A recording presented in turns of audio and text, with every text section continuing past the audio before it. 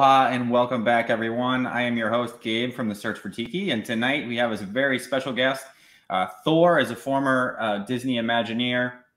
He also had a gallery of his art on Waikiki. He's sculpted numerous mugs, more mugs than I can even be aware of or count, and I have a website that's dedicated to that. So I'm super excited to talk to Thor. I also want to just give a shout out to our sponsor here, Plantation Rum, who is sponsoring 13 Nights of Tiki Frights, both the cocktails and the mug giveaways. And with that said, I'm really excited to talk to Thor, so I think we should bring him in. Hey. Yeah. How's it going, buddy? Good. It's good to see you. I can look over at you from the other box. The other box? Well, on my thing, you're right over there, right? Okay. Yeah. It felt like the Brady Bunch in miniature. Oh. I love it. So, anyway. Dude, I also love this aquarium behind you. Oh yeah. Maybe it's my obsession since I was a kid with the bahuka. I love fish. Aquariums. I've always had them. And so I surround myself with them as much as possible when I work. And it's really funny because there's a bunch of fish in here that my main working area is right over here. And they'll watch me during the day. They'll come by and like get real close and look, and they'll watch me when I'm drawing or when I'm doing something. And I don't know what they're thinking, but you know, they're kind of cool. Either happy thoughts or they're really angry and they're secretly plotting your demise. I don't know. It's hard to read a fish.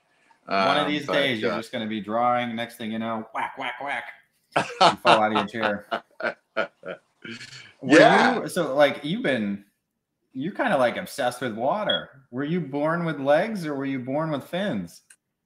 You know, that's funny you should say that. I've always been, since I was maybe 4 or 5 years old, I've always been obsessed with being in the water, under the water, on the water. I used to I've done a lot of scuba diving and diving over the years. Actually been diving with a lot of the Navy divers in Hawaii that were kind enough to take me to their facilities. I even went down on the bottom of a tank in a World War II Mark V diving suit and helmet and got to feel what that was like. And boy, I really have a lot of respect for those guys that had to do salvage diving in World War II with, you know, an 8-inch window, you know, to look out of while you have 100 pounds of weight on you and you're on the bottom of the ocean. It's an experience. I got to pull up this. So I saw this. I believe it's made with rum. I think you paint with rum, but based on what you were just describing, that's one of those diving suits that you're talking about. And that's a good idea. Yeah. Sure. That was just kind of a fun. You'll come across some of the images I've sent have to do with I call them rum paintings, but really, I mean, some people have called them rum paintings, but really they're just the same thing as an artist would do what I would call a pen and ink drawing, except instead of using ink, I figured out a way to light rum on fire, essentially, and with a concoction of 151 rum and things like that would burn, and it will condense and you can control how dark the rum becomes. You know, you can condense it down to almost a syrup that's like a really, really dark medium to paint with. And that was only because I was challenged by a bartender in Waikiki. Cocktails were involved. Yeah. Yeah, you're familiar with Wyland, who does the whales and all that kind of stuff. And this bartender right across from my gallery at Duke's said, "Why don't you do that? Why don't you do these? Wyland is making all this money right now on doing just ink paintings. You know, he'll just like sketch out a dolphin or something like that, and they're selling for hundreds of dollars. And why don't you do that in your gallery?" And I go, "Well, because it's kind of already, he's already doing it. I mean, why should I do that?" And they knew me well enough that they said, "Well, I'll tell you what would be good for a Thor painting. A Thor version of it would be if you painted rum, because you know you come here every night at 11 o'clock after the gallery closes and have a couple of libations." And so they said, "Why don't you paint? Could you paint in rum?" And I don't know. So I just went out on my lanai one night and started playing around and painted in rum, and those things just like sold like crazy in the gallery. It's weird, silly, and as a matter of fact, I got tired of doing it, and I was actually almost sickened by the fact that I had to keep painting in rum. Dude, this is one of those things that I like talking to artists. I've heard a lot. I think Henrik, manages to always come up in these conversations, but I believe he was one of them where, or a lot of artists that create art specifically to sell in Hawaii, they get kind of tired of doing the same stuff because there's a certain aesthetic that the tourists coming to Hawaii are looking for, and that's what they want to buy. And at a certain point, you get tired of doing maybe the same turtles over and over and over again. Did you kind of encounter that with your? That was my experience with my gallery chapter in my life was exactly that. I mean, I had come from being a show designer, concept designer, and art director, you know, in the entertainment industry. And when I started doing gallery things, I would paint stories. There was a lot of story behind all my paintings, and I wanted everyone to have a lot to look at and explore and discover. And I found that, at least in Hawaii, the galleries, the bigger galleries that had my work at the time, they weren't as interested in that as much as what just sold to the common person who had the money to go into an expensive gallery in Waikiki and put down $15,000 on a painting. They often didn't even really care about the story behind it. Some did. Sometimes I was there and I had to tell the story, and that's what sold the painting. But other times, that's the best. That's what I like best about your paintings. You take away the narrative, and I feel like that's like the heart and soul of your like everything you do. Your mugs, your art. It's all about narrative. It's all about storytelling, and that's my career in with Disney and with Universal and everything, is that you start with a story, and then the artwork for me is the easy part. It's just that it's telling the story in a way that people can get into your brain and see what the story is in your mind by looking at a common image, you know. And so when people would buy my artwork in Hawaii, and they'd say, "Well, what is it that spoke to you about this?" You know, I'd hear the salespeople talk about this to the buyer of the work, and they would say things like, "Oh, my wife just loved the wave that you painted in there," or that the colors are perfect for our condo in Kauai. And as an artist, I was like, "Geez, you know, really?" and some of the gallery managers were like, "Paint more of those waves, and we'll sell them like crazy." And I'm like, the wave is just a prop in a like a prop in a movie in the storytelling of the artwork. So I'm not going to do that. And I think that's what eventually led to me getting a little more disillusioned with the gallery scene is that it wasn't motivating me the same way anymore. And I was starting to do art for different reasons than my own inspirations or my own personal experiences. I have a someone saying, because there's a new drinking game every time the smoke detector chirps. I like that. Can you hear the smoke detector? Yeah, every couple seconds of smoke. Yeah, and I have a picture of the fact is I have a parrot that imitates it, so you won't know. You won't know sometimes when it's actually the smoke detector or when it's my parrot just making that noise. So, and as you drink at every chirp, that gets more and more difficult to decipher. Yeah, I got a picture here of your store. Yeah, That's that was the first. You know, I don't know how many. There's been a lot of new people that have come into the tiki scene in the last decade, and that picture was in about 2006, I'd say, and that's right across. That's on Kalakaua Avenue. It was right across the street from Duke's, and right in the heart of Waikiki, and we did really well. I sold.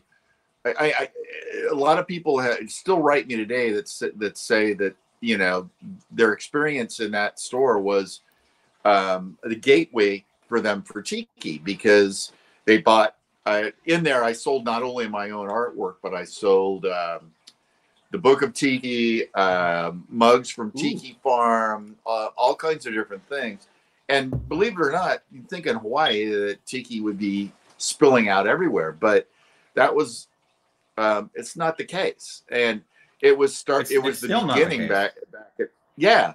And now it looks like Rodeo Drive on that same area that was once filled with, you know, the international marketplace and other really wonderful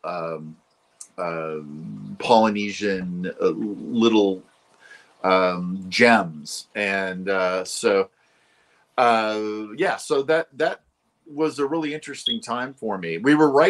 I was right below the Don Ho show upstairs. As a matter of fact, there was a hole about 3 inches wide in the ceiling. I can't tell you why. In my gallery, and it's probably something a plumber or an air conditioner repairman left or something like that.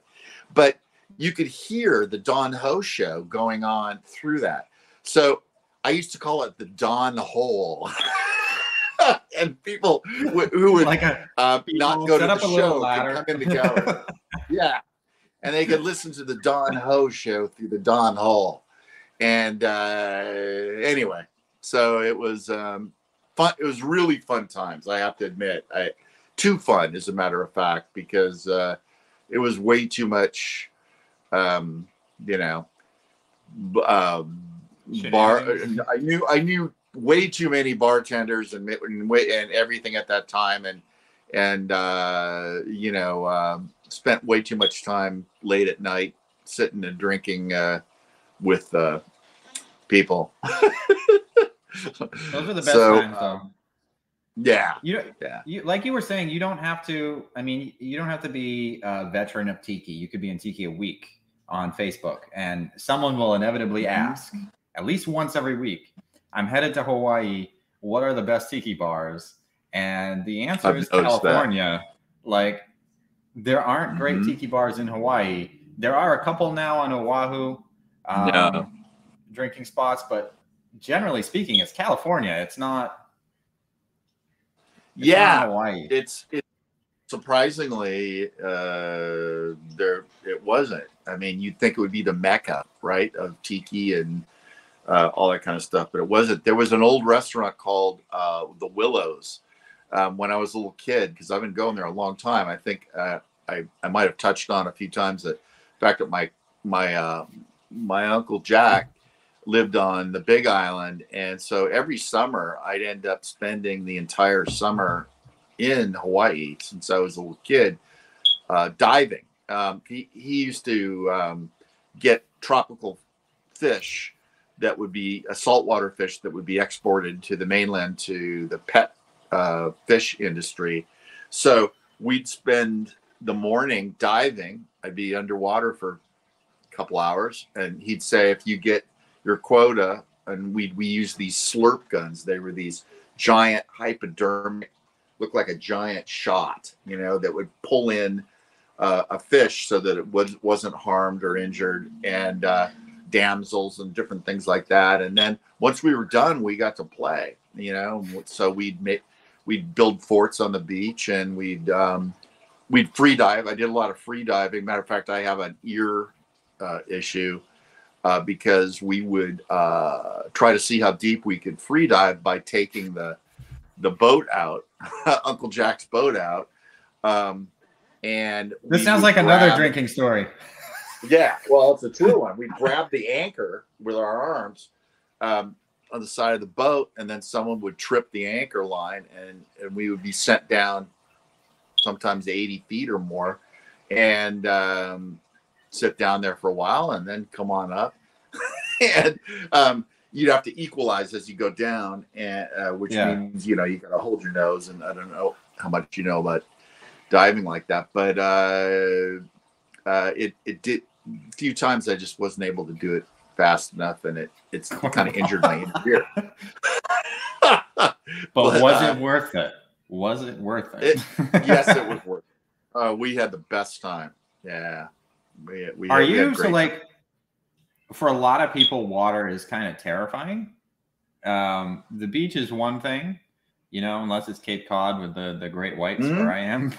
But as soon as you get into like endless ocean, a lot of people find that absolutely terrifying. Are you still kind of like intimidated by the ocean, or all bets off? You know, the funny thing is that now that I know what's under the water, I mean, I've been diving it in Japan. I've been diving all over Hawaii. I dived up and down our coast here in California, and so I know pretty much what's down there. It's really more. I love to be down there and see what's around me, even in poor visibility. Sometimes I would dive, so you could only see maybe 8-10 feet away from you. You didn't know what the hell was going to come at you.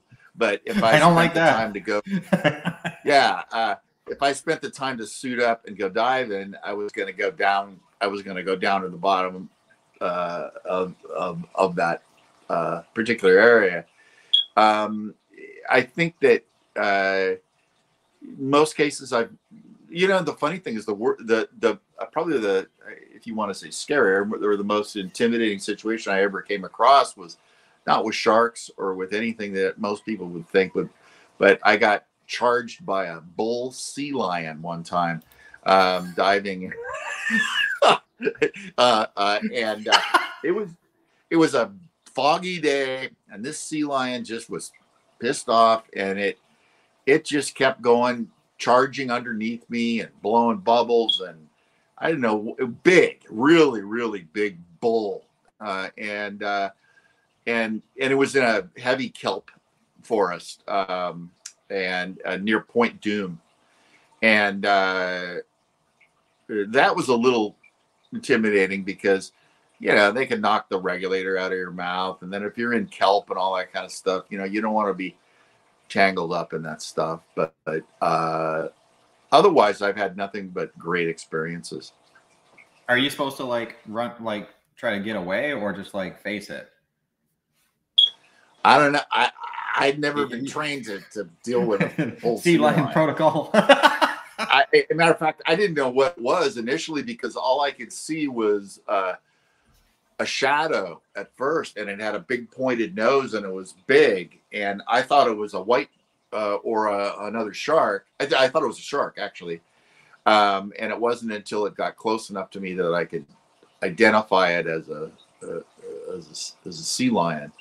But I just, you know, oh, and my friend at the time, that was my buddy, dived and panicked and ended up going to the surface.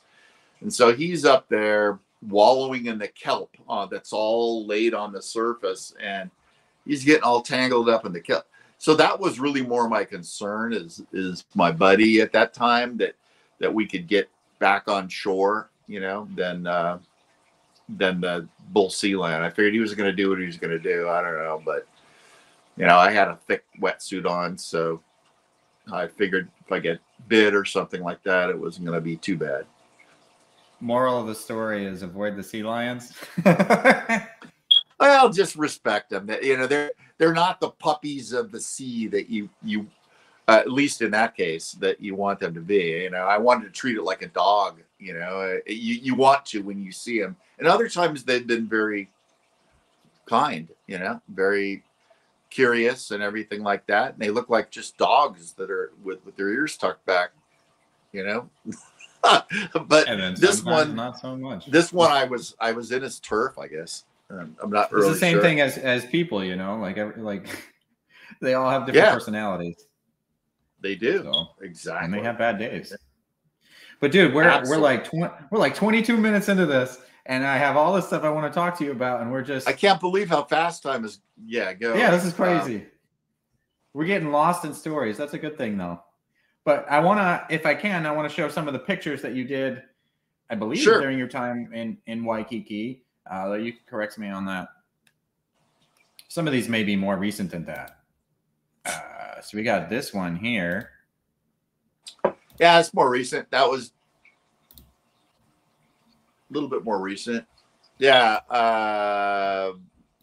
that was just a painting, and I won't get into the whole long story, but of how coconut monkeys were made, because it was a story. A lady in the international marketplace who was trying to sell coconut monkeys was telling me, when I kind of interrogated her about, well, who really makes these? Do they really make them in Hawaii? And she came up with some story. She was this really cute lady, and looked like, you know, maybe an islander or Filipino lady, and she said, "Oh, the geckos make them. They make them out in the shrubbery and in the taro areas and all this kind of stuff." And so it just inspired me to do this painting, that the geckos could figure out a way to carve coconut monkeys. Are geckos just like everywhere there? I know Tiki Rob's he's making mugs with his geckos, and yeah, they are there. Matter of fact, there was one when I lived there that used to like ice cream, and every night it would come through the louvers. A lot of times, you know, in Hawaii, a lot of the places just have louvered windows because you got the breeze coming through all the time. And it would come in there, and it would get on the kitchen, come inside and get on the kitchen. It was because there was no screen on there, and it would wait for its ice cream, and I would just put like a half a teaspoon of ice cream on the on the tile, and it would lick the ice cream and then take off, you know. So they're pretty cute. Are you a controversial question? Are you more of a Dole Whip person or a shave ice person? I'm not really a sweets person at all, to be honest with you. So, matter of fact, most of the drinks I drink, if I go to a bar or something like that, I said, I often will say, can you tame down the simple syrup or whatever you're making? Because I really don't like sweet stuffs. But between the two, it would be shave ice. I've actually got a shave ice maker, and I'll make shave ice, but then I'll put some concoction that I'll come up with on the top of it. Like I'll make a fruit puree, in the Vitamix blender, and then pour it on the top of it, and that kind of thing. So you didn't mind sharing your ice cream with the gecko then? You're going like, not at all. He can have it. Yeah. Take it, man. It's all yours. I have this other picture. This happened. So last year we interviewed Tiki Tony, and for some reason, every question ended up being about monkeys. And in this case, it looks like it's just going to be an episode about seals and sea lions. But I have this one here. Yeah, that was a cover. That was a painting I did that was commissioned by, I'm trying to remember which magazine. I think it was either Got Rum or another magazine. I mean, this was like 10 years or more ago. Oh, no, it was Pirate Magazine. There was actually a magazine. There's a pirate magazine? Yeah. Yeah. And they came to me, and this was the cover image. And I had my daughter and her boyfriend pose for me. And I had this idea, you know, that the pirate was about to take off, go out to sea. And so he's asking for a kiss from the mermaid before he did that. And she, you know, the seal is with them like a pet. And she says, close your eyes. And then as she closes, he puts his hands over his eyes. He thinks she's kissing him, but the seal is reaching up and giving the kiss to the pirate. And so I think I'd rather deal with this seal than your sea lion, though. Oh, yeah. Sure. Yeah. As long as he doesn't bite my lip. Yeah, that would be fine. You do a lot of mermaids, which we'll see some more of them here in these upcoming ones. But, you know, some people draw mermaids kind of scary. Like we had a mug that we gave away earlier on 13 Nights of Tiki Frights, which was the Fiji mermaid and by Chris Shima, Shima Ceramics. That thing's terrifying. Yeah. Your mermaids are kind of more appealing. Do you see them as still the deadly sirens of the sea? Well, as you know, I do Fiji mermaids also, but I'm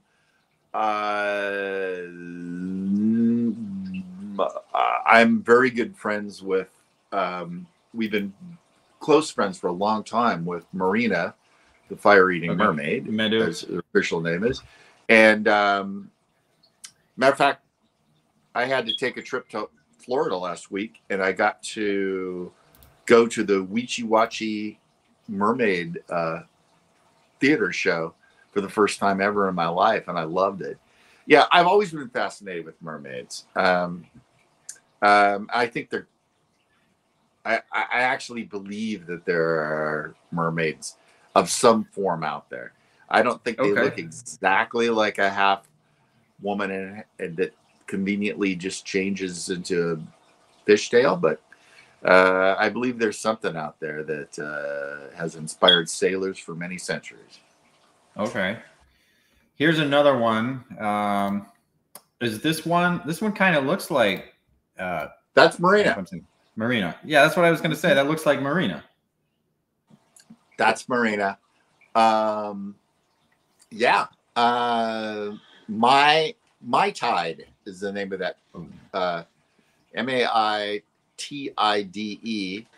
It was just an idea I had of a mermaid drinking from a glass fish float that she has a cocktail in underwater under a dock in right off the coast of Hawaii, and I just painted it up. And so Marina has always been kind enough to, I'll say, hey, you know, in the past, I'll say, would you do me a favor and just, I do a rough sketch, and I'd say, would you just kind of like do this pose for me, and so I can paint it, and she would, and we've had that kind of great friendship all this time. I know she does like the like photography underwater.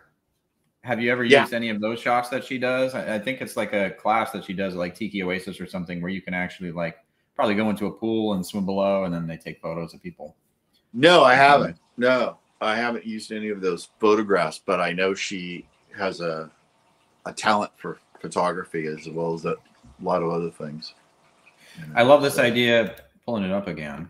And I don't know if this was intentional or not, but she's obviously drinking out of like a fish float. And then you got these other fish floats just kind of like floating up here. And I kind of, when I was looking at this, I was imagining that maybe you would just be swimming through the ocean and you'd find a fish float and it would be full of Mai Tai. And it'd be like, ooh, a little treat while we're down underwater. Here, let's have a little Mai Tai.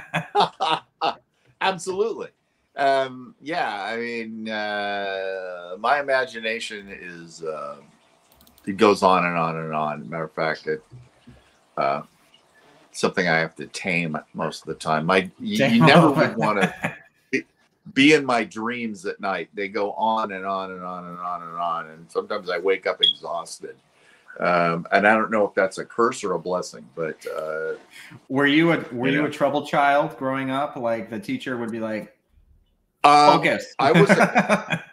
Yes, I was a clown.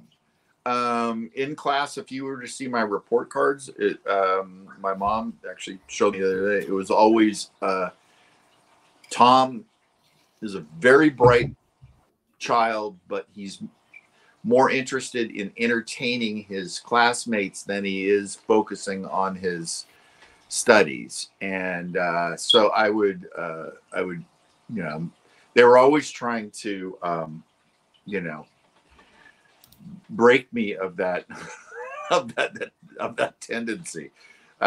So matter of fact, I you know, that I remember one time having to take one of those tests, you know, where you have to fill in with a number 2 pencil all those little little circles, little circles.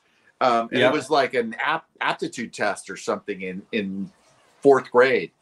And I remember my mom being called in because she said, you know, your son he scored like lowest in the entire class. You know, what's going on? Is there anything happening at home? And my mom asked me, and I admitted that what I did was I didn't even really read through the questions. All I did was fill in the circles to make an interesting pattern on that test thing. You know, I'm like, I'm going to do 3 here, 4 here, make it look kind of like a flower that turns into a something or other, you know. And so I came off probably as being incredibly stupid, but it was because I didn't take school seriously at that time. I still have nightmares to this day. Like I'm 30 and like when people will say I have bad dreams about dying or I have bad dreams about being buried alive or whatever. And my bad dreams are like, I'm not going to graduate high school. And I got my high school diploma like 10 years ago. Yeah. I still have school nightmares. I think we all do, you know, didn't study for the test or whatever, you know. School is a traumatic experience. But yeah. But otherwise, speaking of imagination, here's another picture that I want to talk to you about. I believe it's called Pele's Promise. Which I think the idea was that this person makes an agreement with Pele. Yep. And then she kind of allows, is it him? I don't know, to live on this little hut at the volcano and provide safety. Yes, he can live and surf and sit on that little chair out there and sip his Mai Tais and do anything he wants to do as long as he is faithful to her. She will put him in an impossible scenario in his little ultimate shack up there that most people would obviously be up in flames. There was the parrot. You heard that. I heard that. He liked that. As long as he was faithful to her, and her promise was to protect him. And I mean, I have no idea where I came up with that story. Is it kind of like a blessing and a curse? Because it doesn't look like it would be very easy to get out of this situation. Like you're comfortable. Yeah. But if you want to leave, like, good luck. It's probably I don't want to say a fatal attraction, but yeah, if you get out of this situation, she's gonna, and actually that was on my mind. It was like, you know, you've heard that old saying, I'm trying to think how it goes, a woman once scorned, there's nothing worse than a woman once scorned or something. There's no hell worse. Hell hath no fury. Yes, exactly. That's it. You know, so as long as he's cool and as long as he respects Pele and the relationship, he's going to be just fine. But if he doesn't, he's going to have he's going to have problems. Dude, okay, so I have yeah. I have to ask, there's one thing about this painting that just like makes me laugh every time I see it. Yeah. And it's the life preserver. Why the life preserver? What is he going to do with it? You know, I don't have an answer for that. You don't have an answer for that. I like the maybe that's an insurance policy for him. Maybe and look at the little tea kettle. Yeah, he's even lowering a tea kettle down to heat it up for his morning cup of tea or whatever. You know, I just sometimes I just let things go, and you know, I always start with a story in my mind, and then that tells me what to draw or paint. Because if you don't have a story in your brain, you know, you just do something that's pretty to the eyes, which isn't bad. I mean, there's a lot of artists who make money on eye candy alone, but I always have to have a story that I want people to discover and find things in it, and that there could be a narrative, you know, behind the painting. I've got another one here. Let's Mai Tai at the Moai. That was done. Piece. That was a cover of an early Tiki magazine, the original Tiki magazine. With Otto? And yeah. And nothing too complicated about the story. It was just the idea of a little tiki bar with a Moai entrance that you could go in there and sit down and have a few cocktails, and it was a fantasy tropical environment surrounding it. See, I saw it kind of differently, which I guess is why I love narrative art, is because it's not just like you said earlier, like, oh, I really like this wave. That's why I put it on my wall. For me, when I looked at this, I was like, okay, you got this volcano going off. Like, this island's about to be destroyed. And whoever's here, maybe they know that like impending doom is coming, and they were like, you know what? Let's just go to the Moai shack, and we'll have some cocktails while the fire descends upon us. So I took it in a much more aggressive light. I love that. You know, and that's the thing about art that I love, is when I do something, I may have a story in my mind, but, you know, I've sold an awful lot of different images, both, like I said, in the entertainment industry, concepts. I mean, hundreds and hundreds and hundreds of ideas that may or may not make it off the ground. But always somebody would interpret something in a story-wise in a way that really was more interesting to me. I mean, I like to allow, that's why I don't put a lot of people in my artwork, because I like, not that I can't draw people, but I like people to have their own perception and experience, just like you said, and come up with their own stories sometimes. You know, it's inspiration. And that's Walt Disney. That's what he used to have a lot of the artists do before an attraction was designed or whatever. It was called inspirational art, and it was put on the wall, and a writer might look at it, and one writer might interpret it one way, an architect might interpret it another way, a set designer. And it's the first thing that's physical for everyone to look at and start to generate a story that inspires them into the real world. I do also think sometimes it's harder to put yourself into a situation when there are already people there. Yeah. You know, like Like if in your paintings there are tons of people, I'm going to be focused on the people and less about like how does this actually make me feel if I were in the Yeah. I mean, shack. yeah. So yeah. So sometimes I don't put people in. I'm sorry that I'm wearing these shaded glasses. I'm actually not trying to be cool. It's because you were too cool for school. I can't. It's because it's one of the. I haven't worn glasses most of my life, but these are bifocal, so I can see, or transitionals, wherever the hell they're called. So I can see below and above, and they just happen to be slightly tinted because they help when I'm on the computer all day long. I don't get eye strain if I have this slight tint on there. So that's very unlike you, Thor. Otherwise, I'm not trying to make any kind of statement like, like I wear sunglasses at 7 o'clock at night. Sunglasses at night. That song's already been written. I am very surprised by that though, because I would expect you with all your stories, like you'd be like, oh yeah, this is back when I did a sea voyage and I burned my retinas staring into the lava. Luckily not. Luckily not.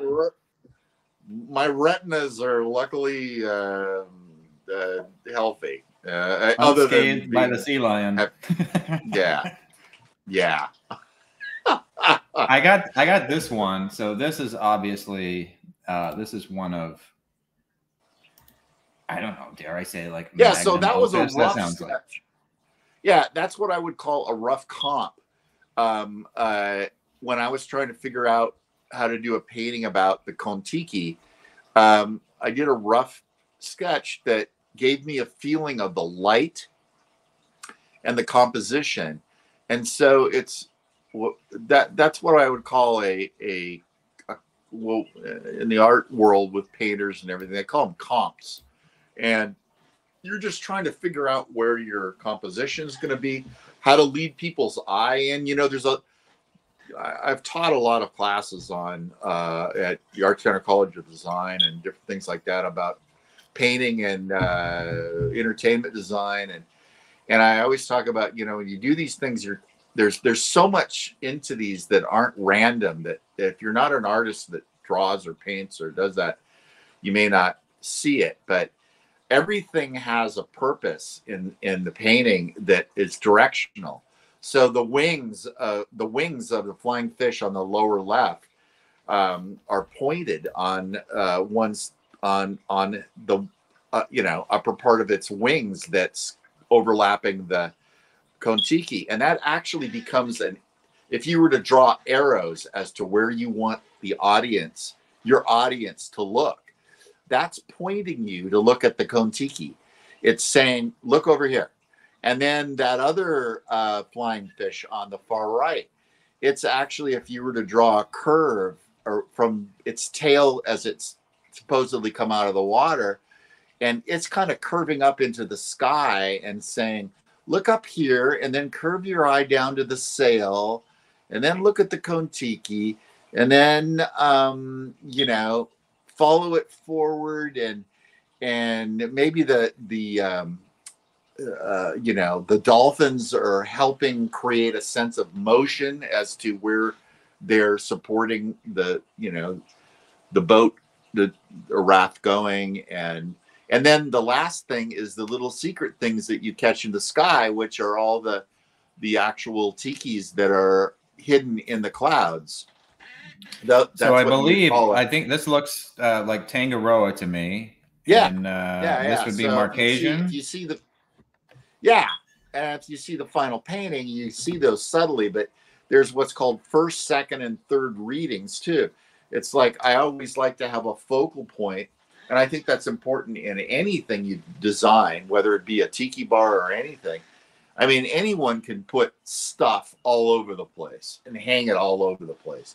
But if you subliminally can control, and I don't mean in a negative way, what people look at and how they look at it and in what order they look at it, that's actually composing as opposed an image. It's composing a painting, and that's what all the masters used to do, and everything that you might not ever notice, but there was a very definite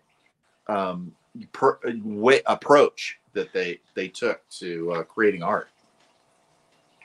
How do you go from your rough value comp to your more finished piece? I've worked in every medium you can imagine. As a matter of fact, if you've watched me work in the past, people, fellow artists have laughed, because I am not one of those guys that is neat and tidy in how I approach a painting. In other words, I don't have this perfect little palette laid out with all the colors and all this kind of stuff. I mean, I've literally sometimes, if I get low on the water, then I'm rinsing my brush if I'm working in acrylics and the water is getting dirty, I'll dip into my coffee and put it. You don't still drink the coffee, do you? No, in that case I don't. If I'm painting with rum, you bet I'll drink that rum. But if I'm painting with coffee and I'm dipping the acrylics into it, but if I'm getting to the end of a painting and I don't feel like getting up there and rinsing out my paint water, I'll dip into my coffee. But I've painted in acrylics, oils, all kinds of. I draw in pencils, markers, and then I've in the last 6 years taught myself the digital world, so I can sketch digitally on Cintiq drawing pads and iPads and things like that. And my goal is always to make it look like, I mean, it actually takes a little bit of effort to tweak them so that they act like they would if I was working with water and ink or pencils and that kind of stuff. But that's a so there's an example actually of something that I could have done in on a tone paper. I used to work a lot on like they call canson paper, which has a mid-tone. So that kind of beige color, I would have taken a black and a white Prismacolor pencil and done that sketch the same way.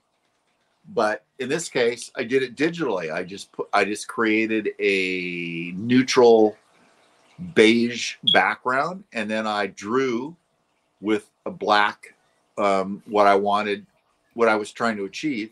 Sometimes, I mean, I'll often do an underdrawing, like an animator will do. An underdrawing being a really rough blue line or a rough, whatever. And then I'll clean it up, and then I'll use a digital stylus with the tones, simple tones, and just do it the same way. I mean, that kind of answers one of your questions about, and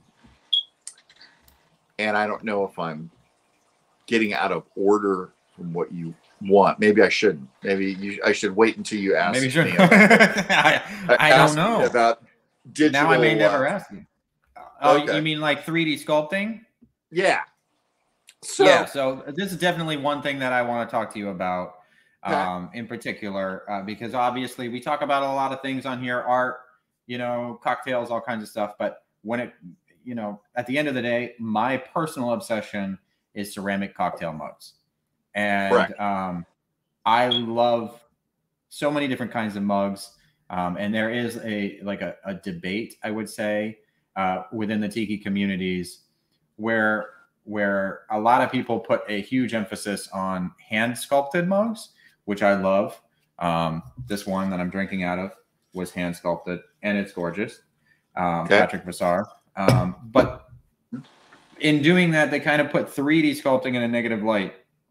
And there are a ton of benefits to working in 3D and accomplishing things that you just can't do by hand. I know you work with 3D, so I wanted to kind of get your thoughts on the pros of working with 3D. You can look at this. And you can't probably see it real well, but this was an early mug that was a shrunken head mug that I did a few years back.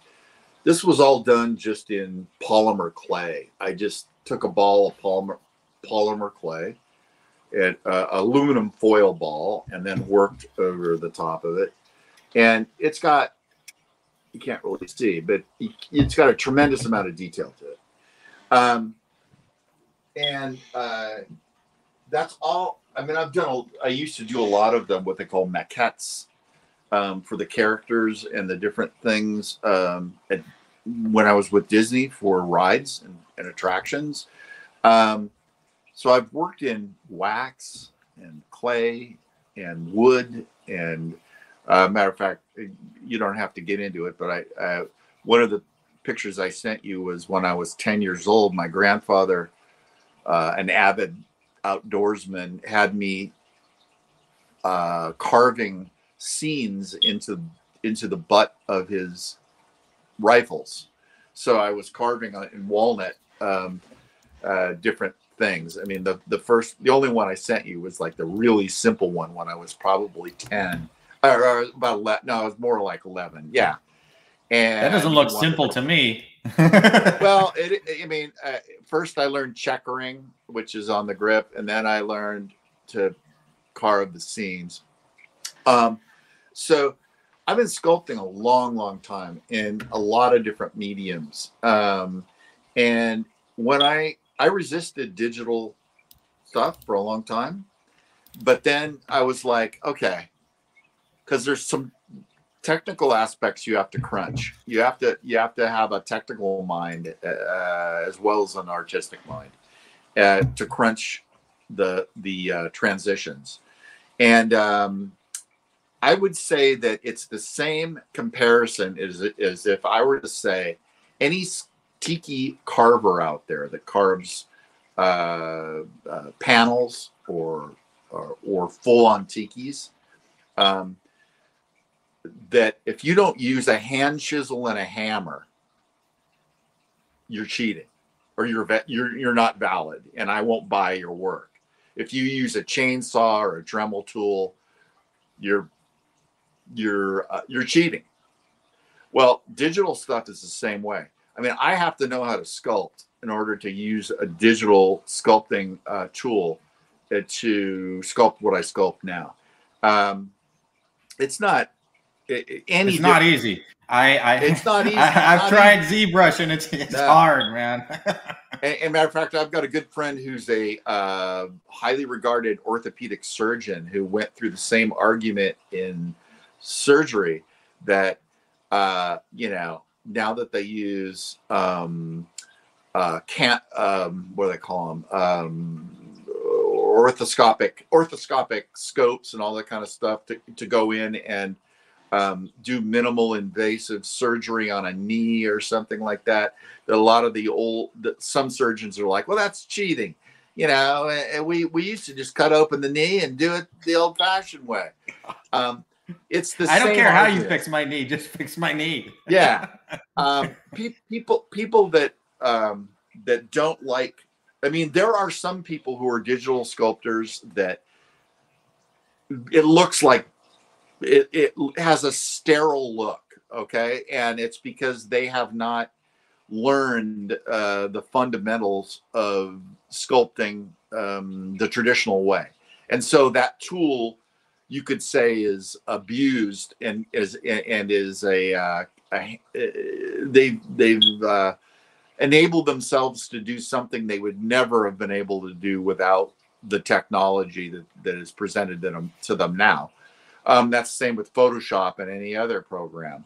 But if you're just like back to the thing about the tiki carver, if you use the tool, the chainsaw, the grinder, the Dremel, to speed up the process of something where in the end you're going to end up with something that looks the same, but you're doing it in 1/10 of the time, what it allows you to do is make more things. It allows you to take more of your ideas and get them out there than it would to do without that technology. So it's foolish to judge that technology, and especially in these times. I mean, anyone who says that, you know, they won't buy a mug that was digitally sculpted if they find out, you know, is just, I'm sorry, but they're ignorant of that fact, because it is hard still, and you still have to have a design sense, and you still have to know how to use that tool properly. So I just, and when it's done well, it's very, very hard to tell the difference. it's you're one of those artists. I guarantee you, I can do something. I can sculpt anything that I could have sculpted the other way, and trick you into thinking I did it with a ball of clay. The only difference is I didn't have to build an armature. I didn't have to ruin my clothes getting full of paint and resin and all that other kind of crap. Well, in that regard, 3D is cheating because you're a messy artist. I am. So it's just cleaning your workspace for you. Yeah. My mom, when I was going through art school, I think I ruined her sink. I ruined, you know, many tablecloths and all this kind of stuff, because I just went for it. But the idea was the end product, that when people looked at something that they were amazed by it, and how I got there, no one knew. I just, you know, I just haven't really focused on being, you know, neat and I don't want to say neat and tidy. I don't want to say that. It's just that, you know, you do what you have to do to get to something that's going to give somebody an amazing experience. And it's really none of their business how you got there. What you want to do is you want to entertain them, and you want to enchant them. And it's just different tools. Like when you go on a theme park I'm a theme park nerd. I love reading about new technology and stuff. Sure. But at the end of the day, as a guest, you shouldn't really be able to tell how they've done something if they've done their job correctly. You should just be like, you're absolutely cow, that's insane. And it's kind of the same with mugs. I know. So like, this is an example, Mike Biggs, which we're giving this away later, second edition Nosferatu mug. Mike Biggs is a 3D artist. He sculpts, you know, with computers, and then he's able to print them out and make stuff. And you would not, looking at this, you know, I would be hard pressed to find anyone be able to say, hey, this is 3D. You know, you wouldn't know. I mean, you could done very well. Yeah, I mean, there's no, if you know what you're doing, like that mug. I mean, I don't know. I mean, like you know Squid, who used to do all the Dave Cohen. He Dave is, you know, he's been a friend for many years. I mean, and he could do things, you know, with wax and with different things like that would look just like that, and you wouldn't know that the difference. It's just that he has his medium that he prefers, and we all, you know, as an artist, if you use your tools responsibly, be you a carver or be you a musician who uses modern technology and how they mix their music, and anyone who judges otherwise, and I say this in a friendly way, is just ignorant of the facts of that. So that's how one of the other things about 3D. So here's one that I think you sculpted. So this is a rendering, right, of the computer. It's not the actual mug. Right. Well, you can see some insane detail here. But another thing about the mug is oftentimes, as mugs become more and more complicated, sometimes the hull that you're drinking out of becomes smaller or awkward or this, that, and the other thing on different mugs. And one of the things that 3D allows you to do is you can print it at a certain size. And if you need to increase the size, you just print it again. Whereas Yes, if you hand sculpted something, there is no way to go back without redoing the entire thing. that's correct. Yeah, that's correct. So, you know, the toy industry and many other industries have adopted this technology because of those facts. There, you can be so much more responsible as a designer that is doing something that's going to be a real thing and a real product and a functional product that it's hard to beat, you know? So, yeah. I didn't even, so you sent me this photo. I didn't even know you worked on this one. Yeah. That's such a, you know, I was sculpting a heck of a lot, or actually, I shouldn't say sculpting. I did at the end, but I was with Tiki Farm for about roughly 3 years as their creative director there. And that was just one of our jobs. And early on, I would just have to do these really tight drawings like this, and they would be sent overseas for a sculptor to emulate and try to sculpt what I drew.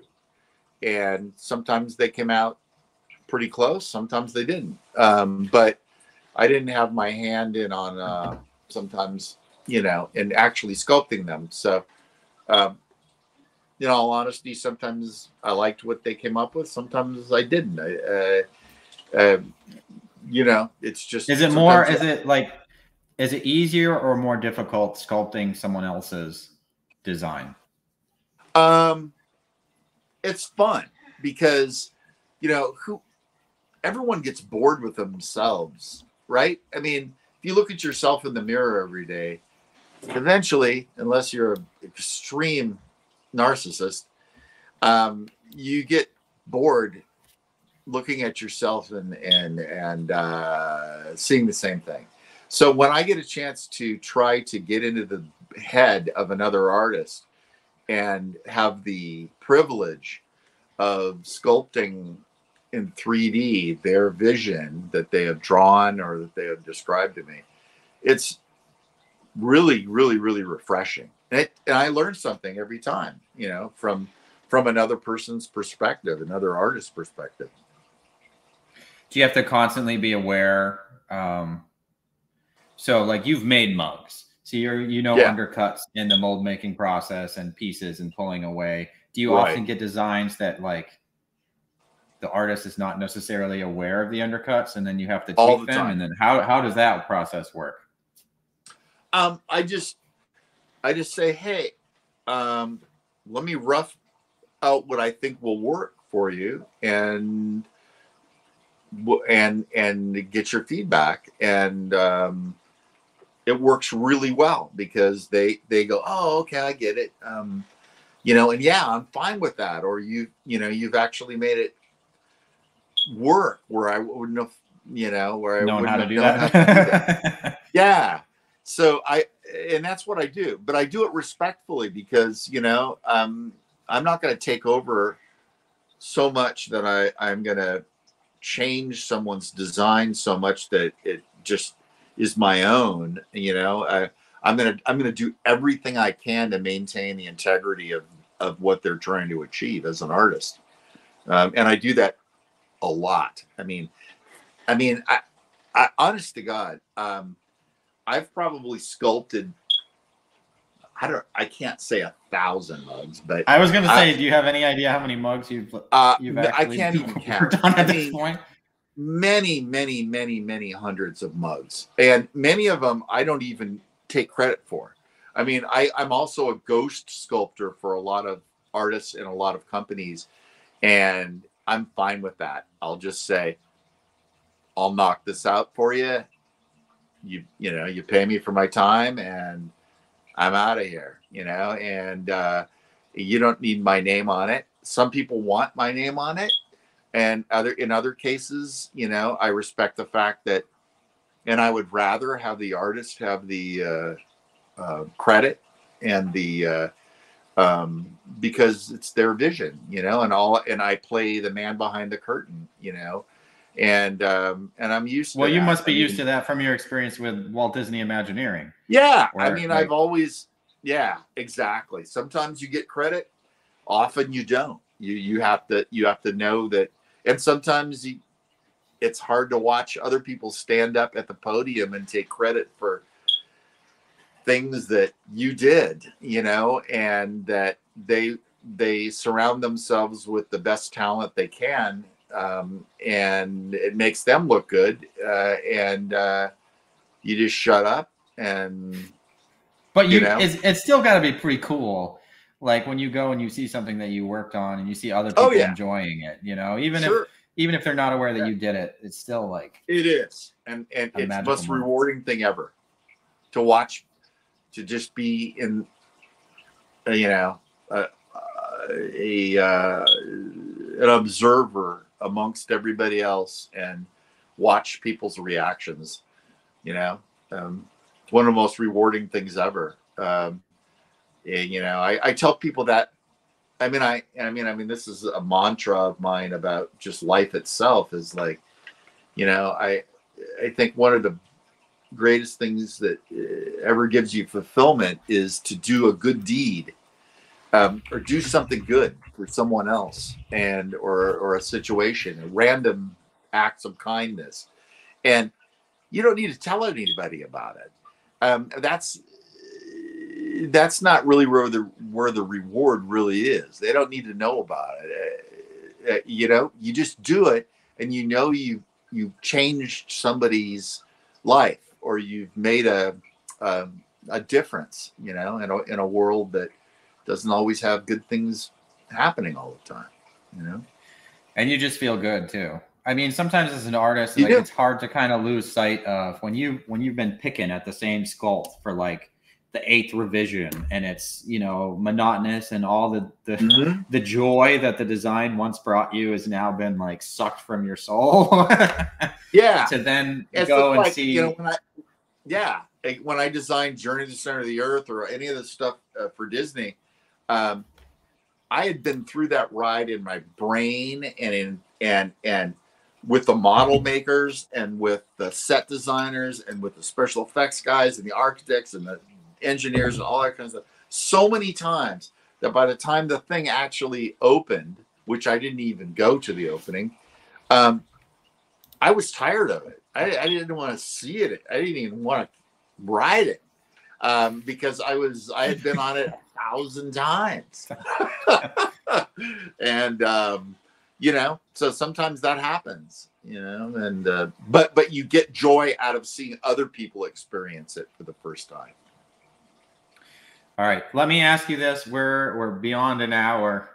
Yeah, There's still a lot of, yeah, we haven't even talked about Disney Imagineering. Are you okay on time if we keep hounding you with questions, or it's totally should we up to wrap things you. up? Yeah, I don't know how many people are even Right now we got paying attention. 71 people watching. Okay, So I'm here for you. And if you're the game, I'll 71 keep asking you questions because I'm having a good time. Okay. Yeah. I saw this. You mentioned Holden earlier. 13 Yeah. Nights of Tiki Frights is actually sponsored by Tiki Farm. They're sponsoring all of our mug giveaways. And you sent me a picture. Holden's a good friend. I saw the picture and I was like, I need to know. I need to know the story behind this. What is happening in this picture? When I first came on board with Tiki Farm, I just kind of created a series of sketches where, and it's funny because I didn't know what Holden's reaction was going to be or anything like that, but I was like, why don't we kind of make the Tiki Farm mysterious as Willy Wonka's chocolate factory, and that there could be these, I called them mugahoonies. Mugahoonies right over here. Yeah. And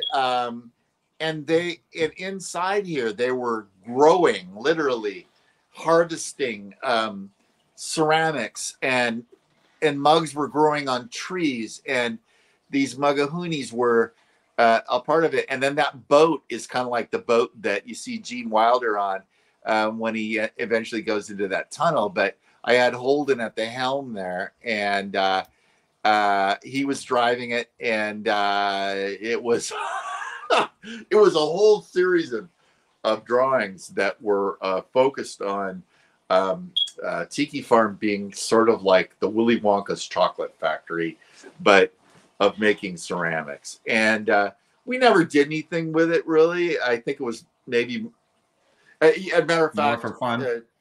To his credit, when I said, why don't we publish this and make a big deal about it, Holden said, you know, I kind of don't want to make a big deal about myself. I'd rather just kind of keep it on the down low. I'm not that comfortable in.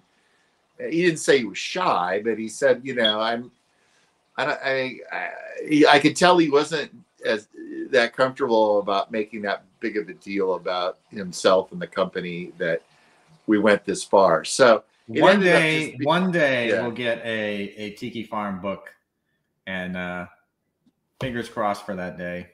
But I saw this and I laughed, and I guess because like in talking to all these artists and knowing how much a pain in the ass ceramics is, like it's brutal. You have to be really passionate about it, otherwise ceramics will break you. And so just this idea that you could be on a boat, you know, and just picking tiki mugs, you know, if only you could do that. Just put a little seed in the ground, and then you'd have, you know, this beautiful Thor tiki mug masterpiece appear. Yeah, it was really my own self-entertainment more than anything else. I you know, I'll draw things that are sometimes just ideas in my head for my own entertainment, just like I did, like, you know, when I was a kid. I think that's what started me on art. Is my mom said that to keep you entertained and keep you out of mischief, we would sit you at the kitchen table with a stack of white paper and pencils, and you would sit there for hours drawing things, and then you weren't, you know, getting into trouble and, you know, anything else. And so I think did anyone else in your family draw? My mom is a fabulous artist. Matter of fact, we would sit for hours drawing, and we would laugh hysterically because we'd have some experience somewhere where some funny person we'd come across, or a relative, you know, that we want to make fun of, not in a bad way, but we would draw them, and we would draw them in these funny scenarios. And my mom got me started doing that, and we would sit and just laugh and laugh and laugh and laugh and draw and draw. And matter of fact, I've got a huge box full of sketches going back to those times of all these people and these scenarios. And when I look at this stack of drawings to this day, I mean, I just laugh hysterically. Howl with laughter. Yeah. At Uncle Charlie, or at all of our, you know, goofy relatives, we would just laugh forever, and it was pretty special. And my mom is a fabulous artist, so I have to give her credit for, and all my family at that time, for encouraging me. My grandfather too, for on my mom's side, you know, I'd ask for things for my GI Joes or whatever, and he'd go, okay, well, you want an airplane for GI Joe? I go, yeah. And he was a carpenter at one point, a merchant marine, and a you know, U.S. Coast Guard captain, and a very capable man's man. And he'd go, okay, we'll draw it up, and let's see what we can do to make it. And so I learned early that if I could envision something and draw it, that there was a good chance it was going to become something physical. Something, you know? Physical. Wow, that's incredible. Yeah. Is that like the early seeds of Disney Imagineering in you? Yeah, I definitely think so. Because that was all of what Disney Imagineering was. You know, sometimes they'd lock us in a room, and there would be me, a writer, sometimes, or me and a couple of artists, and paper all over the conference room table, and marking pens and things, and we'd be in there for the entire day. And I have to admit, That's exhausting. Well, it would get way off topic. I mean, we would laugh, and we would draw stuff that we would have probably gotten fired for if they ever saw what we were doing. But we would just for putting it into the ether.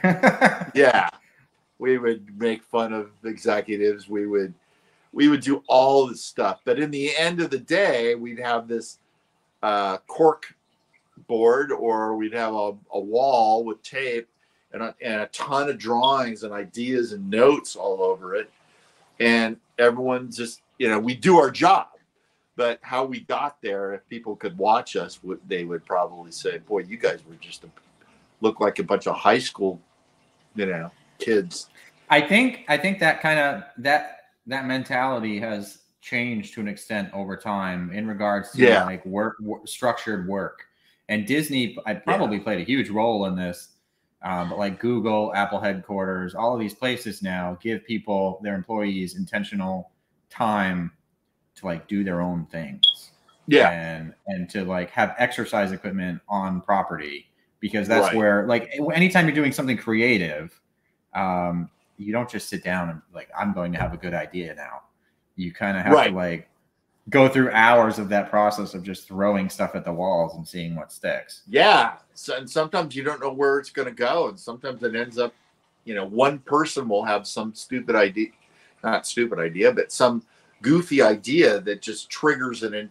It becomes a catalyst of a whole chain of other ideas, and that's the importance of, and not that everyone has to draw, but I've always been able to draw, and it's always been a very powerful thing in any meeting I've been in, because when everyone's scratching their heads, sometimes I'll draw something, and like you said earlier, maybe I had a different intention, but it triggers the writers, it triggers other people, that have a whole other interpretation of where the concept can go. And that's the power of the pencil, being able to visually create, take that white piece of paper that's flat and make it into a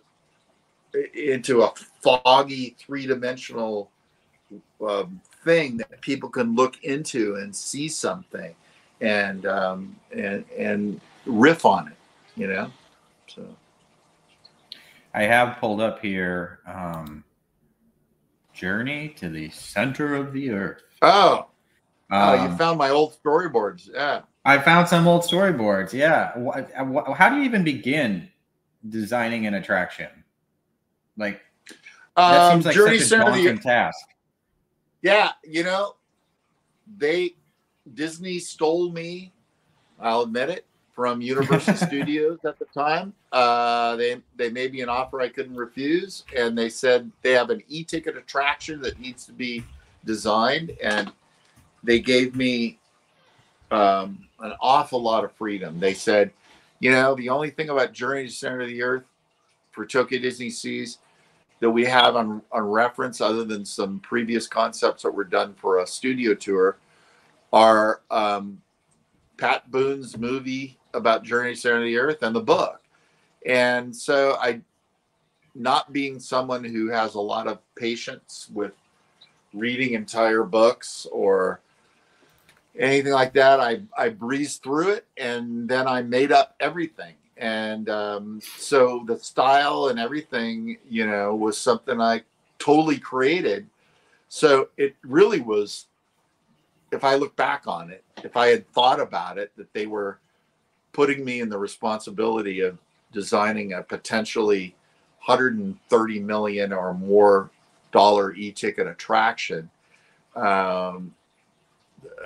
maybe I would have gotten a little more nervous, but I didn't.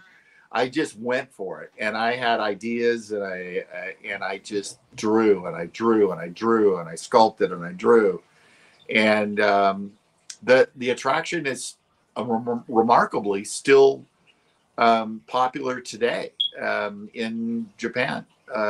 Journey to the Center of the Earth in Tokyo Disney Seas is a very well-regarded e-ticket attraction, and they're talking about expanding it actually from like the whole sea universe.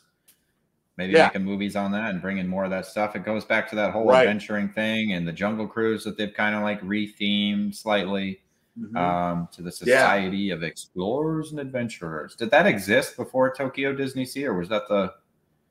Well, there was the Adventurers Club and other things like that.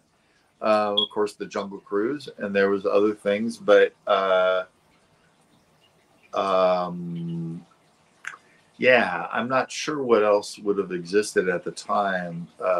And, you know, our technology was different then. I mean, we're talking mid-90s. So I drew and hand drew, I hand sculpted, I hand did everything. All my animation drawings for the animatronic figures and the characters and everything, I hand drew, and I got up there and had to present to Michael Eisner and everybody at the time on the team, and I would just go into a storytelling mode, you know, and when you get me going in a story, no, I had no idea.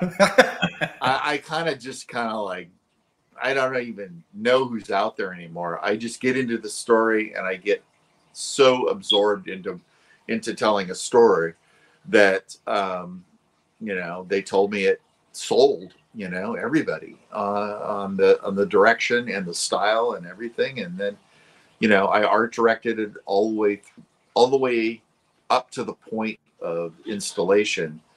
And a good friend of mine named Gwen Ballantyne took over and did the installation art direction on all that kind of stuff. And that was when I was transitioning out of Disney and into my own thing. And so, you know, that's just what it was. But I designed a lot of other things for Disney at the time.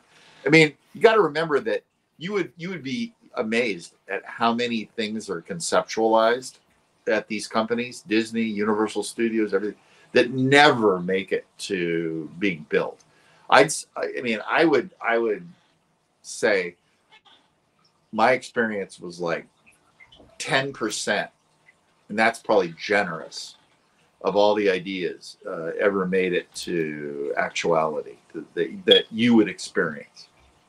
I've got some pictures here of things that are ride attractions, but I don't know what they are other than these pictures. Yeah, they look amazing. Let's see. This one. Like, what's going on with this one? I gave you a plethora of things to look at. Typically, this is the type of images that I present, you know, on all these things. This was something totally. This was where they presented me a ride technology of this thing. I can't remember what they called it, a KUKA arm or something like that, and where people would be able to be pushed in and out of different set work. And this was for a project in China dealing with the Monkey King, which is a famous story in there. And they asked me to storyboard it out as to what the different scenes would be. And me and a writer worked together, and I just illustrated what I felt would be the experience for the person who went on this ride. And so this is a typical concept. This thing is absolutely gorgeous, dude. Well, thank you. I want this to exist. That's the problem with you drawing these and putting them into the ether, is that they don't exist. And now I'm like, my life's not complete. Yeah, you know, the hard part is that I would have to sit down sometimes with the finance guys at Disney, and they'd say, because they were estimating the cost of the attraction. So how are you going to do this? How are you going to do that? what are they looking at? Is that three-dimensional? Is that whenever? And so, you know, half the time I'd make it up, but I knew it was possible. And I'd say that's going to be a rear screen projection. That's going to be a set flat. That's going to be three-dimensional piece, FRP fiberglass or whatever it is in the foreground. But then as we go back, it's going to become a cyc. It's going to become a set piece or an illuminated mural. And so when I draw something, I don't just make up a pretty picture. I often was put into the responsibility of saying, okay, this looks great, but how are we going to do this? So let's talk about, let's use this one as an example. So what's going on in this one? That's from the same attraction. So you can see the kuka arm thing that you would not be aware of. That kuka arm thing was a engineering device not used for rides or things, but in the past, but that could be used to put a bunch of people on a seating arrangement where you can push them up and down and in and out, almost like a simulator. This was another scene from the Monkey King where they went, I don't remember the name of this scene, but they were in the palace, and the Monkey King would have been done in a combination of probably projection and high resolution projection and animatronics and fog machines and different things like that. And that's what that represents. It's to get everyone's brains started. And so engineers, architects, set designers, they'll all look at these things and they'll start to get ideas on how to accomplish that experience from that image. I want to, if it's okay, let's do a quick giveaway here to the people that are watching. I'll pull this up. Here's going to be the question.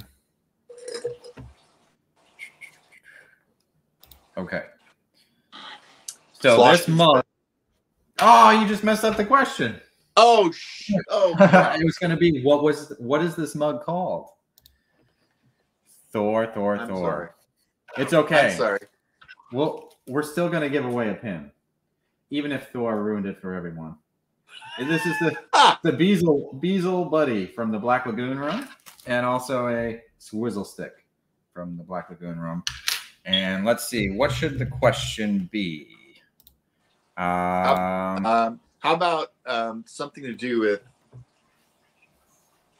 Let me think. What did an astronaut ever? Well, that's a yes or no question. But it could be. Did an astronaut ever do a spacewalk like this on a single mission without another astronaut present? Do you know the answer to this? Yeah. Yeah. Okay.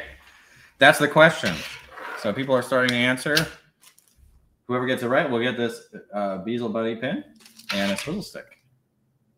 And there are two options. We've had people say yes or no. So Thor, what is the correct answer? Well, from my understanding, the spacewalk was done on the Gemini mission.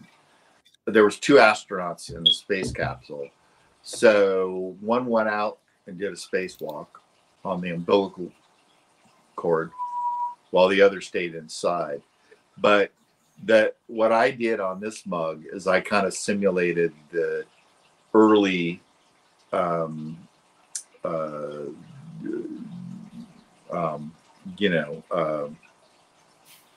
what was it? Some of one of the early missions where they were going out there and they'd have a single guy go up in a space capsule. And, it's a lot more risky to go out on your own, in case something goes wrong, than it is to have a buddy inside that could yank on your cord and get you back in the space capsule. So my understanding from people who have supposedly more information than I have is that what I did probably could not have ever happened, because I'm insinuating it's just one dude that decides to go out the window and do a spacewalk. So the answer would be no? Correct. In which case, the winner of the pin would be Ted. Ted, I don't know how to pronounce your last name, Ted Marr. But congratulations. You're taking home a pin and a swizzle stick from the Black Lagoon Room. Yeah. All right, I got another piece of concept art pulled up for you. This one. Well, you asked me the question, what is one attraction that I designed at Disney that I wish had become a reality that never did? It was the concept I came up with called the Undersea Grand Prix.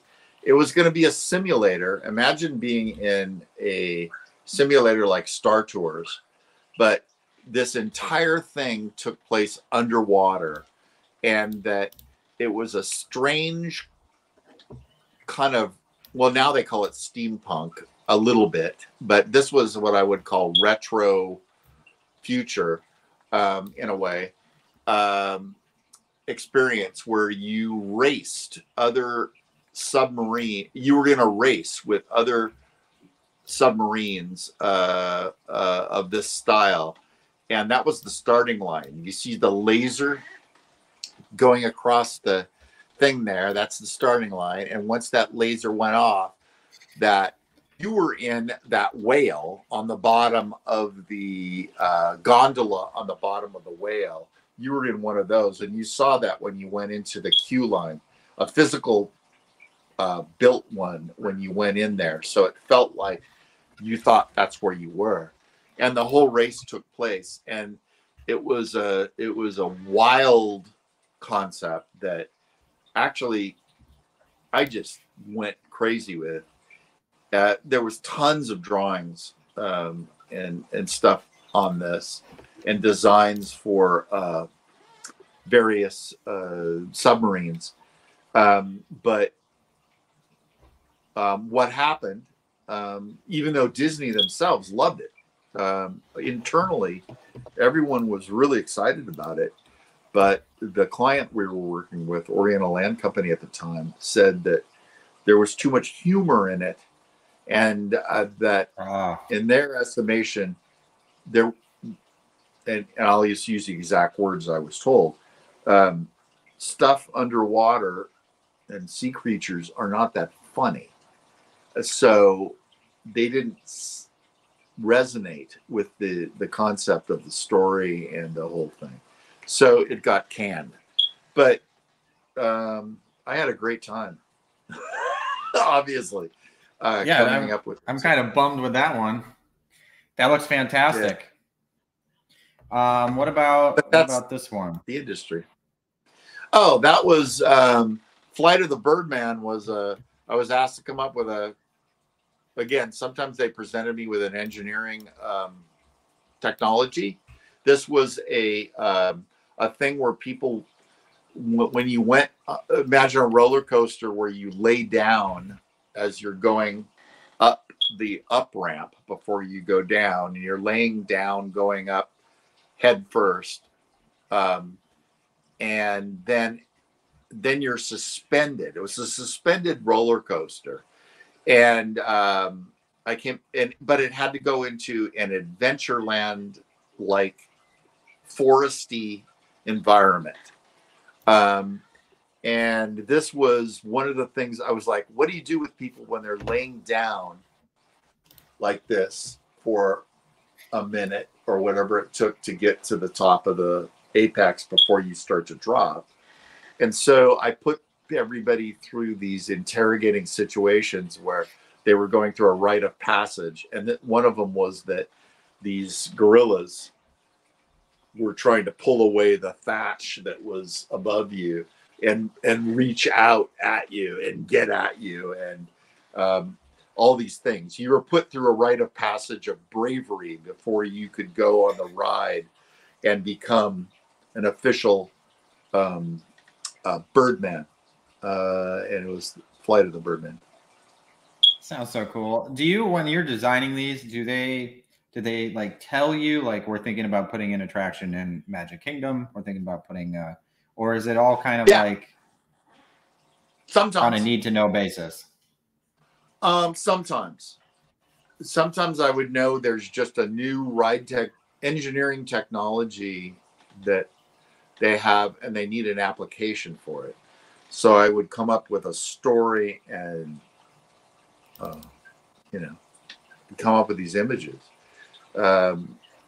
So other times, you know, it would be more or less specific. Sometimes a writer would already have a story written out and I would just illustrate it. Other times there was nothing at all other than the technology presented to me, and I had to come up with my own story and my own images and my own, you know, idea of how it could apply. Do you prefer the openness as an artist, or do you prefer like direction?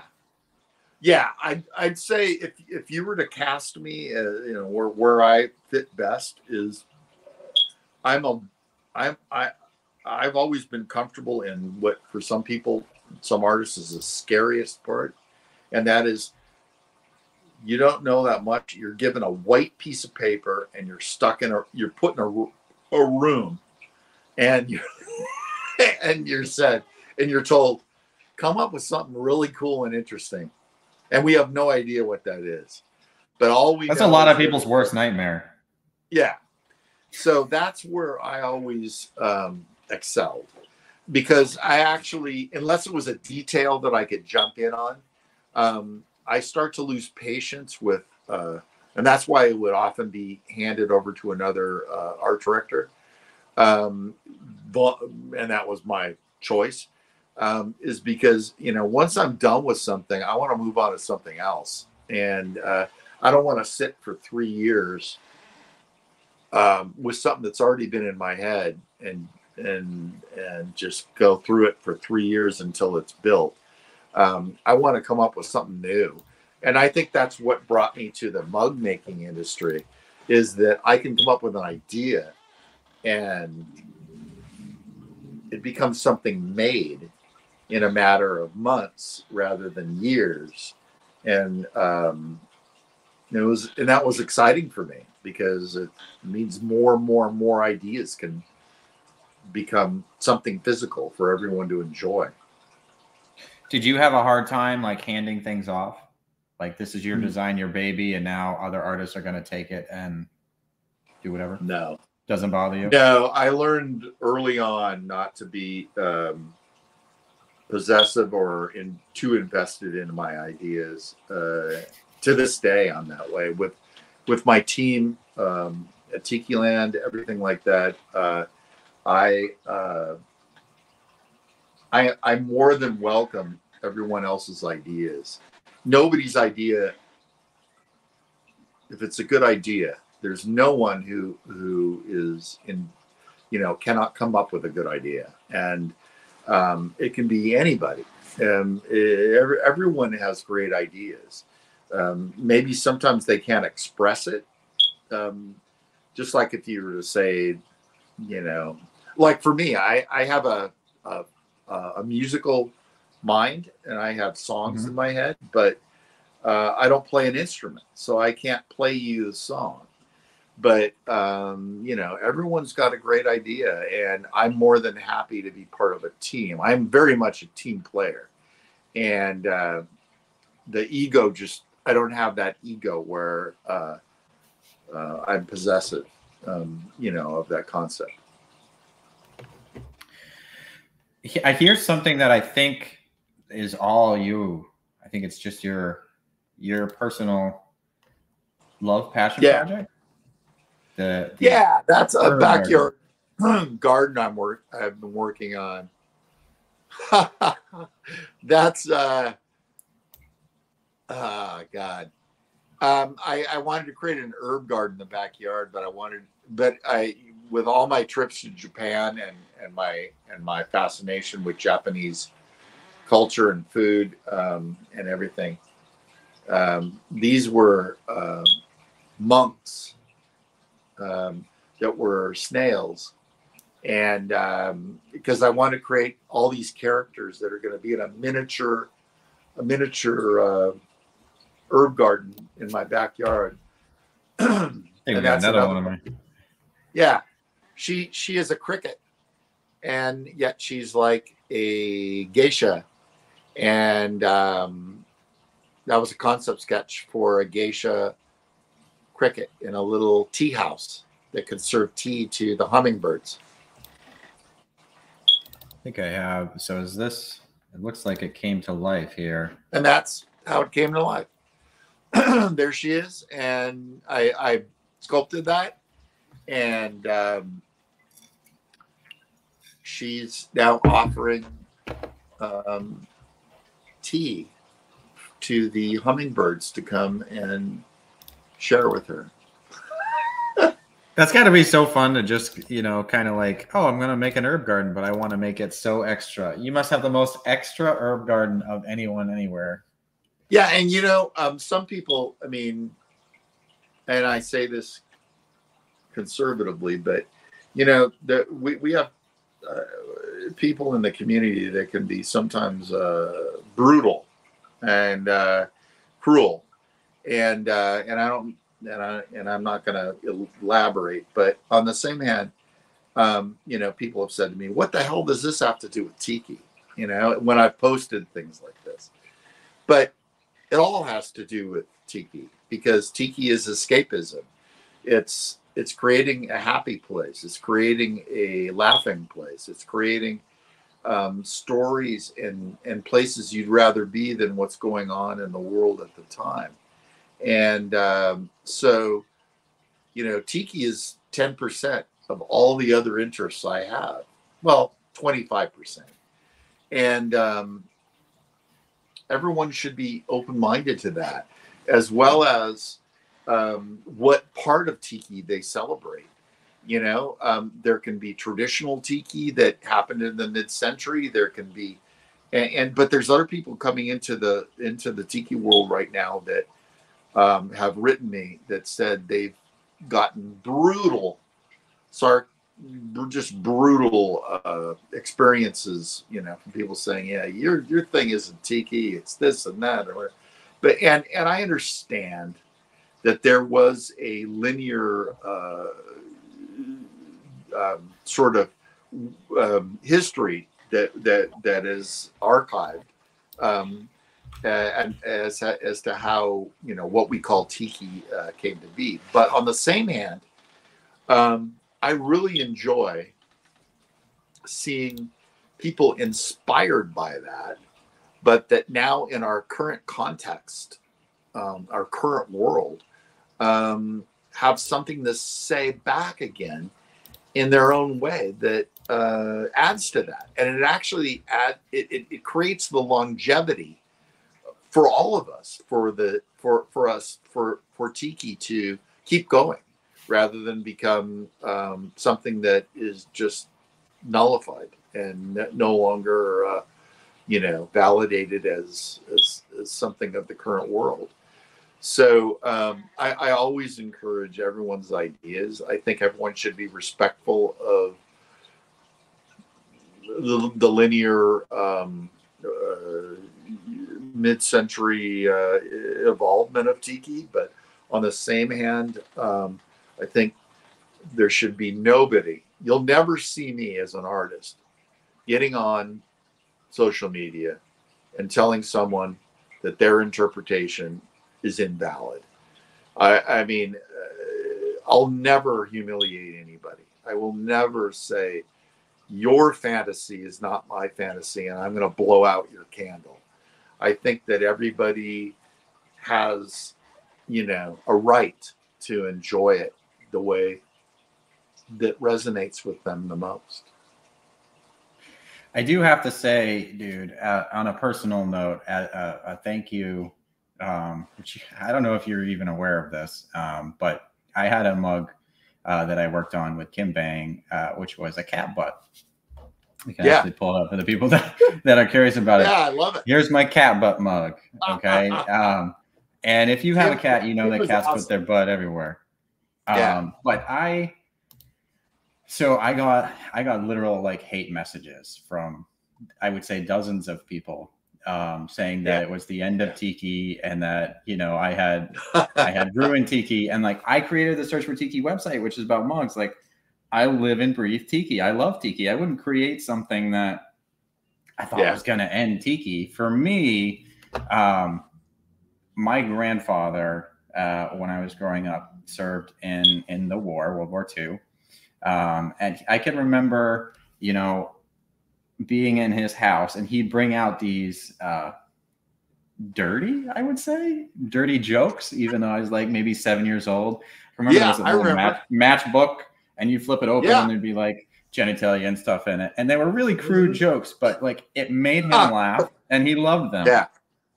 And Tiki is very much it is very much related to war, for better or worse, in its current incarnation, because the veterans that went and served, you know, across the seas, they wanted to take home some of what, you know, were the good parts of perhaps serving in a very unfortunate situation. And they, you know, they got some humor to get through the day with these dirty jokes. So when we made a cat butt, for me, that was kind of like the Sailor Jerry aesthetic, where it's like, it's supposed to be cheeky and funny. And, I saw you had posted some messages and they may not have been related. But in a time when I was getting a lot of negativity, you said some very positive things and it did make a difference. Well, thank you. Thank you. And I believe that. And I love Kim and I thought the mug was fun and I mean, I'm a big cat person anyway, so I got a kick out of it. I don't know where my cat is. He usually shows up. He signals the end of the live stream. I think the message in the end, no pun intended, is that one of the fundamental reasons I got into Tiki way back was because people seem to be just so willing to accept each other's creativity and their interpretations and their everything, that it was so refreshing. It was such a relief from the everyday world of that we live in the news and in politics and in our social lives. And I think the most disheartening thing I ever experience is when I see that start to decay in our community, because it's so important. I mean, we're all alive at the same time right now. I mean, for our how many years we're all going to live, and we're experiencing this resurgence together. And why we do anything to blow out anybody else's candle? Why? I mean, we should really celebrate each other and enjoy each other's visions and learn from each other's visions and be open-minded and enjoy it. It's our one relief from all the other crap that's going on right now in our world. That's what it is supposed to be. Right? It's escapism, right? Like that's the whole point of it. Yeah, exactly. If you don't have the escapism, and unfortunately, that's one of the things that, like, even though something might happen and you want to say something about it, like anything negative, whatever it is, anything negative will hurt someone else's immersive experience, right? Yes. Because you're supposed to go into the bar and forget all that stuff. That's what it is. Exactly. Like being immersed is when, you know, Dawn is making it rain outside, even though it's not actually raining, because he wants you to stay in and drink more cocktails. Yeah. you know? Absolutely. So Absolutely. I'm 100% about that. You'll never see me pee in anybody's punch bowl. I don't care who they are. I mean, I'll defend myself. I've been in situations online before where I've had to defend myself, or I've defended my friends, and that's just who I am. If you're my friend, I'm going to have your back. And I believe in the people I'm associated with on all levels, professionally and personally. And you're going to draw your sword on me. I'm going to take my sword out of the hilt, and I'm going to defend myself. Swashbuckling Thor. Exactly. Yeah. But on the same hand, but I'm going to do everything I can to give you a hug at the same time, and not hurt you. So Thor's giving you a hug and running you through at the same time. Yeah, it doesn't hurt so bad. So anesthesia. Savage. Oh. With that said, buddy, we are approaching 2 hours. So I do think it's time to kind of wrap things up. I have one more thing I want to talk to you about, and then I want to give away a mug for all the people that have tuned in. And the last thing I want to talk to you about is what I dare say is probably, in my personal opinion, one of the best tiki bars in operation today would be Undertow in Phoenix. They just opened a new location in Gilbert, I believe it is. I haven't been there yet because it just opened, but I'm excited to go. I'm excited to see it. Many artists worked on it. Danny Gallardo did a lot of the carvings for the bar. You worked on it.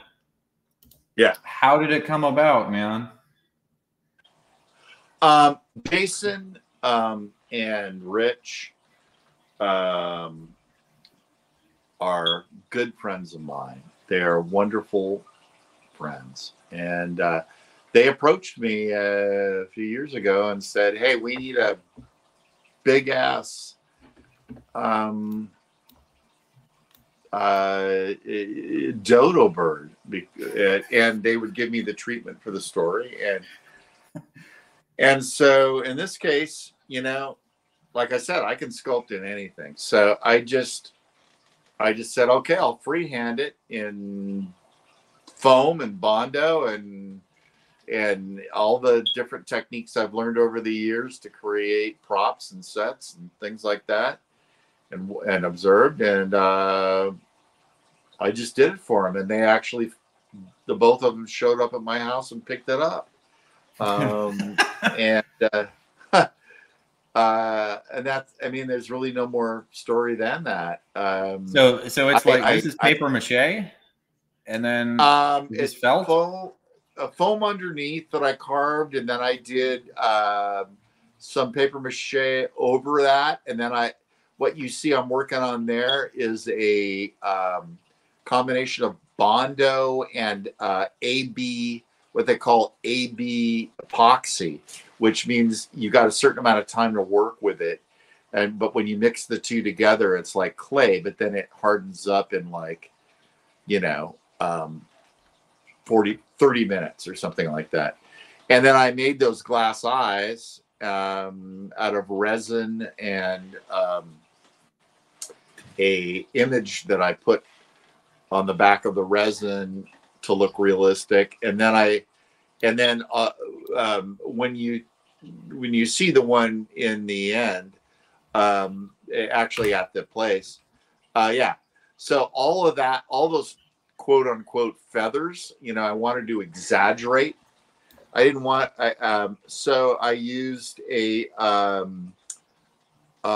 foam, a thin foam, and I can't remember what it's technically called, but I was like, how do I make a bunch of feathers that are going to last for many, many years, but looks like a kind of a rustic dodo bird. And so I made a plaster mold of a feather shape, and then I heated these pieces of flexible foam that were only like, you know, 1/8 of an inch thin, and I with a heat gun, and I pressed them in and then trimmed them, and then I hand applied and layered all of those feathers on there. Because I knew that, I mean, from experience in the theme park industry, and then there's actually a few, like you see on the bottom, actual feathers, just so it looked like there was a little bit of imperfection to the whole thing that made it look like a real bird, that could have been. And a dodo bird, you automatically think it's kind of a dodo, right? He's not. He doesn't slick his hair and his things back perfectly. He's got hair out of place and this and that, or feathers out of place.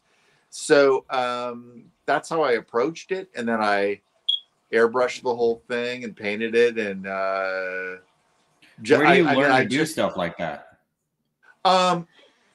From years of, as I said, I've been making things since I was 10 years old, and so it's years and years and years of that, and learning from materials, and then watching. As a creative director at Disney, I would watch all the manufacturing production processes and learn from them. Sometimes I jump in and do them myself with them. I'd paint murals, or I'd jump in and carve foam. I'd do whatever I did. And so it taught me a lot, over the years about how to make things, how to make props, how to make things. And this is what you call a one-off, which means there's no mold. It was just, I just hacked it out. I just made it. I made it freehand, and just like you would a carving or anything else. So, and in a way that it's going to stand the test of time.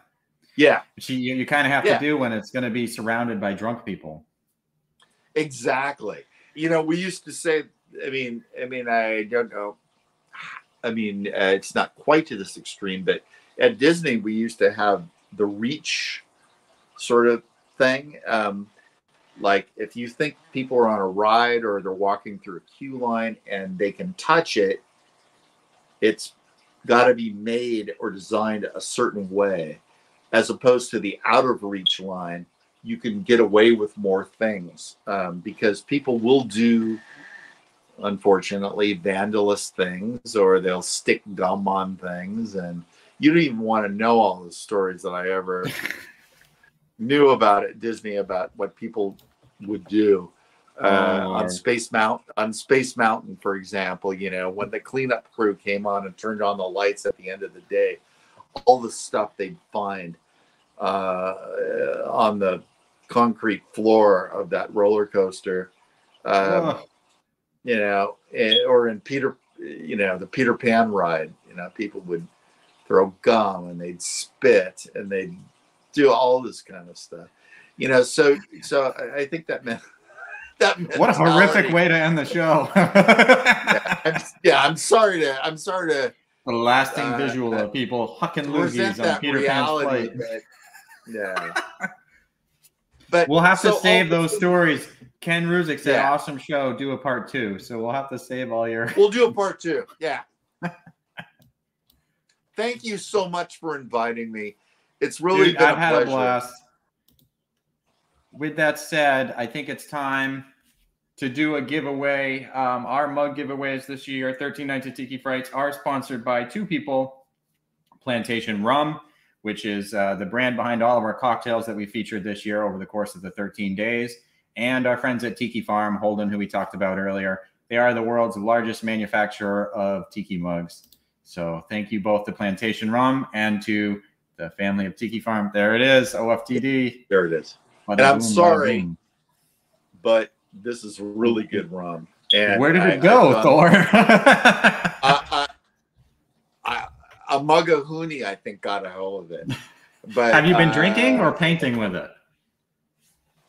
I'm not going to paint with this. I'm going to drink it. No. Okay. Fair enough. And with that said, guys, I think it's time to do the giveaway. So we have picked a winner. Thor, can you do a drum roll, perhaps, for the winner of the second edition? There's your musical part of your brain. Boom. Oh, the winner is. By the way, this is the correct way to do a pooter tooter. Well, Kenny didn't get it right. There you go. For those who don't know what you're talking about, we'll go back and watch the Ken Ruzick interview. Watch Ken Ruzick. We had a blast. Congratulations to Robin Yednock. You have won the second edition Nosferatu mug from our friend Mike Biggs, Big Studio on Instagram. Congratulations. With that said, Thor, the last question of the night. What's next? Where should people go to follow you and what's going on? Yeah. I'm continuing my we have so many cool things coming out with Tiki Land Trading Company. I am so proud to be part of this team. I know out of the gate it was a tough one. As you know, that making tiki mugs is not as easy as it looks, and people aren't sometimes as